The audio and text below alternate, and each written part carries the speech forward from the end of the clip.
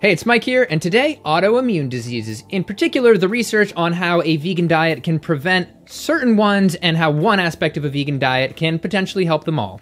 And we're going to focus on one very interesting mechanism of how inputs from your diet can trigger autoimmune diseases. And we're going to cover a bunch of diseases from type 1 diabetes to multiple sclerosis to rheumatoid arthritis and Crohn's disease and more. And finally, after we go through all the research at the end, we're going to look at some cases of real people who massively improved or reversed their autoimmune diseases. All right, let's go. Come to Nerdland. For those that aren't familiar, autoimmune diseases are a wide range of diseases where your body attacks itself, where your immune system sort of malfunctions and mistakes foreign invaders for your own tissues and attacks them. All right, now that you have a PhD in autoimmune diseases, I want to manage some expectations here and just quickly mention that obviously not all autoimmune diseases can be prevented by a vegan diet. A lot of them are not triggered by diet at all initially. And also that while we have a good scientific connection for a lot of these diseases and the steps, some of them are a bit more theoretical, and I'm going to try and distinguish those. Obviously, they all haven't been studied in the detail that we'd like. We need more research, and when you consider how many diseases there are,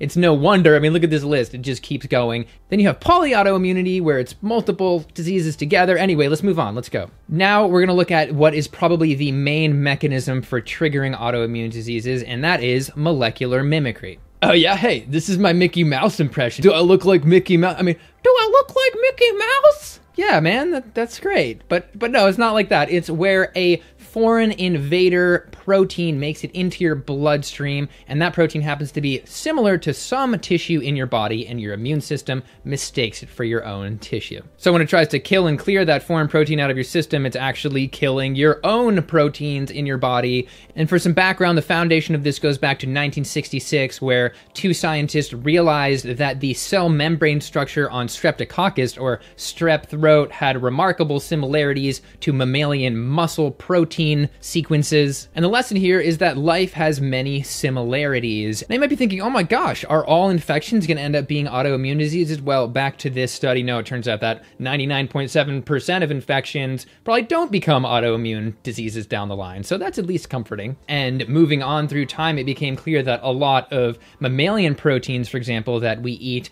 are similar to our own proteins. And it makes sense that infections would make it into your bloodstream because they're breaking the rules. But how do these dietary proteins make it into your bloodstream? And that brings me to your digestive system. Through digestion, if all goes well, we usually break down proteins into really small amino acid chains, peptides that are often just 2 or 3 amino acids long. And we can deal with those in our bloodstream. Our body is used to that. But if we have a breakdown of our gut lining, our intestinal barrier function becomes compromised, then larger proteins can end up in our bloodstream pretty intact. And you can see right away where a vegan diet is huge here, because that higher fiber content protects your gut lining. And in addition to that, from this study, vegans tend to have less potentially pathogenic bacteria, which can break down your gut lining as well, so it's win-win. Now moving on to our bloodstream, it turns out that our immune cells don't exactly have 20/20 vision and can mistake foreign proteins for our own. Our bloodstream is kind of like a highway of retired Florida drivers. Just saying.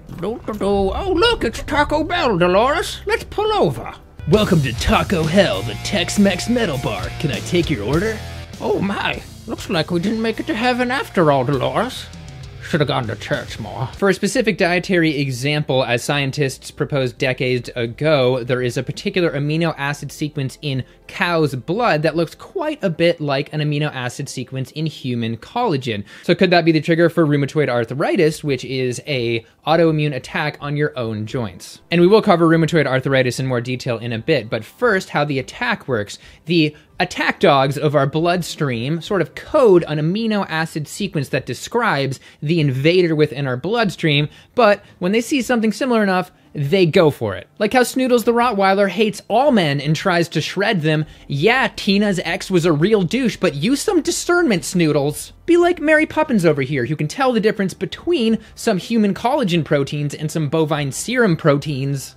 How's Tina gonna find a new man, Snoodles? And as this study on molecular mimicry mentions, for there to be a valid connection between the foreign protein and a disease, scientists want at least 4 criteria. 1, similarity between the human and the trigger protein. 2, they want to measure the antibodies to those proteins in people's systems. 3, the epidemiological connection, the population disease rates with higher exposure. And 4, which is brutal, animal testing to show that you can give the disease to an animal. For an example, one disease that has all 4 of these connections fully mapped out is multiple sclerosis with the trigger butyrophilin, which is a cow's milk protein. Multiple sclerosis, as you may know, is an autoimmune disease where your body attacks the coating around your brain cell and motor control degenerates. And from this study in the Journal of Immunology, here is the amino acid sequence in the dairy protein, butyrophilin, next to the sequence in the myelin sheath protein that coats your brain cells. And I mean, they both say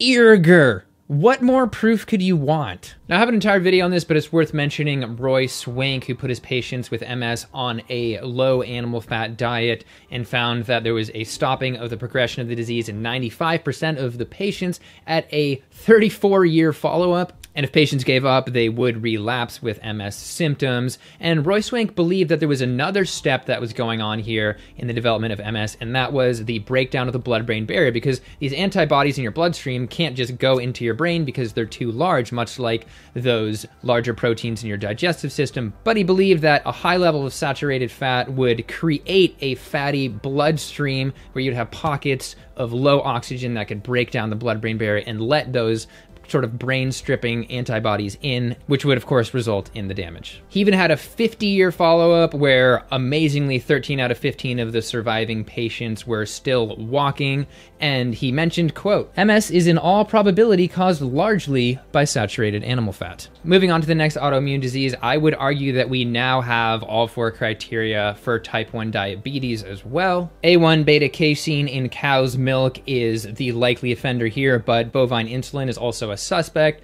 For criteria number 1, we have the similarity that beta-casein breaks down into casomorphin, which, yes, is also the offender in my cheese addiction video that I talk about, and that has a 4 amino acid sequence that is identical to GLUT2, which is a glucose transporter that resides in the cells that create insulin on your pancreas. So it appears that your body makes antibodies to get rid of those casomorphins and instead turns around and bombs your own pancreas. Criteria number 2, we have studies like this one showing the elevated levels of antibodies to casomorphin in people with the disease. For number 3, we have the epidemiological link. This is a very compelling chart of milk consumption rates by country, though yes, it is correlation. More convincingly, we have this study that looked at siblings and found that the siblings that drank the most milk had 5 times the rate of type 1 diabetes. And criteria 4, the final one, recently from 2018, this study demonstrated that feeding mice casomorphin increased their type 1 diabetes rate. And now looking to vegan populations, the Adventists had a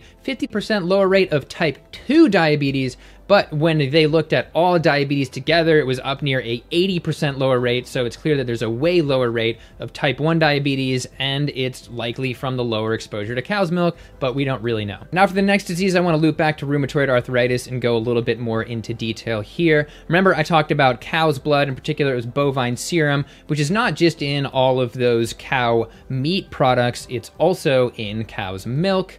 But in terms of the meat, these researchers observed some meat-induced rheumatoid arthritis attacks, and that's possibly because of this bovine serum. And in terms of a vegan diet, we do have this trial that put people on a vegan diet. The rheumatoid arthritis score improved in 40% of the patients, and they said that it was likely due to a reduction in immunoreactive food antigens due to the change in diet. And it wasn't the biggest, longest trial ever, and they didn't see improvement in everybody, which just speaks to how there are a lot of different potential triggers for different autoimmune diseases. And another potential one for rheumatoid arthritis is E. coli. There may also be a cross-reactivity between E. coli proteins and our joints. And where do we get E. coli from a lot? It's an animal pathogen. We get it from animal products. If somebody's processing raw meat, raw chicken, or anything, their surfaces in their kitchen are going to be covered in this stuff. And as this study mentions, vegans do have lower levels of E. coli in their gut, which points to a lower exposure. But still, as long as 95% of our population is eating meat, then we're going to get people who aren't eating meat and everybody as a society exposed to a lot of E. coli. And beyond that, there are a lot of diseases that are zoonotic or animal derived that lead to autoimmune diseases potentially. Another example is Yersinia enterocolitica, which has some similar proteins to some thyroid proteins, which is why, as this study found, we see higher levels of antibodies to that microbe in people with Hashimoto's autoimmune thyroiditis and Graves' disease, both autoimmune thyroid diseases. Yersinia enterocolitica has been isolated from a variety of animals, with pigs being the most common source. There's also Mycobacterium avium paratuberculosis, which is not a Harry Potter spell. I'm sorry. It's actually an infection that's linked to Crohn's disease. Not as fun. Crohn's disease is an inflammatory bowel disease where your body attacks your own gut lining, and this particular bacteria you can be exposed to through cows in general, or cow's milk, particularly the unpasteurized raw milk, which is becoming so popular nowadays. As this study mentions, there could be a risk of infection from dairy farm runoff, and from this study, people who get this infection are 4 to 8 times more likely to get Crohn's disease. Now, this next one is a bit of a niche neurological disease, which is a little bit sensitive, kind of a graphic description, so feel free to just skip ahead like 20 seconds if you need to. And I will say it's an example of how people's decision to eat meat ends up affecting other people, even workers in that industry, and that is that slaughterhouse workers who are working at the sort of pig brain removal station, that they can end up with a neurological autoimmune disease because that pig brain sort of becomes aerosolized into the air and they're exposed to it, and then their body creates antibodies to fight that, which are really similar to your own brain, and then you get the disease. This study found that 75% of brain diseased workers had antibodies in their system to their own brain cells, the sheath around their brain cells once again. And with this well-documented information, I can't help but wonder what other parts of animals that we're eating can cross-react with our own cells, and we have such a widespread consumption of animals, it might be hard to isolate these connections. For example, does a pig thyroid that ends up being ground up in lunch meat and sausages and so forth lead to an attack on your own thyroid? Or does eating all of that chicken cartilage on those drumsticks lead to attacking your own joints? We clearly need more research on this, but looking to all of these animal-based infections, we kind of need to recognize that by eating all these animals, by raising 70 billion land animals a year, we're putting our whole society at a risk of the secondary stages of these infections, which are actually way longer lasting autoimmune diseases, which are starting to more or less plague our country. Now, we need to be aware that virtually all of our top 10 food pathogens come from animal products, and that this should be considered an autoimmune disease risk. It just should. So maybe thinking, yeah, Mike, this is all good information for maybe getting lucky and preventing a autoimmune disease, but what about if you already have one? And that brings me to inflammation. Inflammation and autoimmune diseases are like this. And looking to studies on vegans, they have 30% lower levels of inflammation markers than people that eat meat. And if you take somebody, put them on a vegan diet, that same result happens as well. And it's also worth noting that you can go probably even lower in terms of inflammation on a vegan diet if you make sure that you're focusing on your omega ratios, eating too many omega-6s from all those processed oils, most of which are high omega-6. You got to eat more omega-3s like chia and flax, and that's just one more reason to stay away from all those processed foods. All right, we're about to look at cases of real people who reversed certain autoimmune diseases, sometimes got rid of them entirely, but I just want to mention that no, not everybody that goes vegan is going to immediately see an improvement or possibly an improvement at all in their autoimmune disease. I wish that was the case, and also, of course, vegans can get autoimmune diseases. We know there's all those triggers, and we know we're taking all of these medications that break down the gut barrier and so forth. We just know that there's a strong case for improvement here. All right, let's look at the first one. We have this woman who had crippling rheumatoid arthritis, where the pain was so excruciating that she couldn't sleep, stand, sit, walk, or basically anything sometimes. The doctor actually laughed at her when she said she was going to switch her diet, and she saw her doctor when she had hardly any pain at all and was feeling great. He couldn't believe it, ordered blood work, and the results came back normal. We also have several cases of people reversing their lupus, which is amazing, and that's an autoimmune disease where your body attacks itself in a variety of places. From this one, quote, "For the first time in 2 decades, I am 100% free of lupus medication." And to another one, quote, "Only 4 months after changing my diet, and my lupus tests came back negative. Here's one of many MS cases, just the title, quote, "I used to have MS relapses every 6 months. After going plant-based, I haven't relapsed in 10 years. And I'll end on this woman who had horrible Crohn's disease since the age of 12, went on a vegan diet, felt amazing, and literally blew her doctor's mind, who said her blood work is phenomenal." So in the end, there are two sides of autoimmune diseases here. We have the prevention and we have the management for people that already have the disease. And if you're going on a vegan diet, you're preventing your exposure to a variety of foreign proteins, whether they're dietary or potentially animal-based infections. Now, you have that healthier gut wall, which could prevent things from happening in the first place. And you're also not paying people to kill animals and maybe end up getting pig brain disease. Let's not forget the serious benefit of not harming animals, and then finally you have that lower inflammation levels, which theoretically should help every single autoimmune disease, but who knows? So let me know down below if there are any other autoimmune diseases that you would have liked to hear about that I didn't talk about in this video, and just what you think about this in general. And feel free to like and subscribe, check out my Patreon, support me if you want to, and I'll see you in the next video. Right, bye.